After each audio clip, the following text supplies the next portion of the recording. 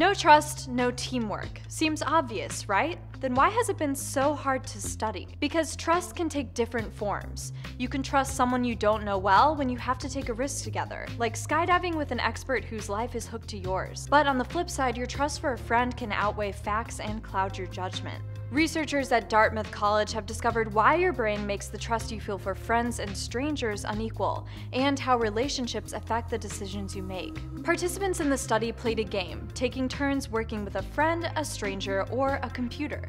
One person started with $1.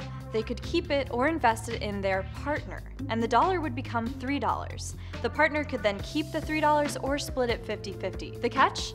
The friend and stranger weren't really playing. The researchers made sure both only split the money with the true participant 50% of the time. The true participants were hooked up to brain scanners, and researchers found a certain neural pathway gave the participant a greater reward signal when they learned their friend acted trustworthy than when the other two players did. The researchers showed mathematically the true participants made decisions based more on social value than on financial rewards. One of the researchers said the findings show how relationships can change our perceived value associated with a given decision. But the findings go beyond psychology.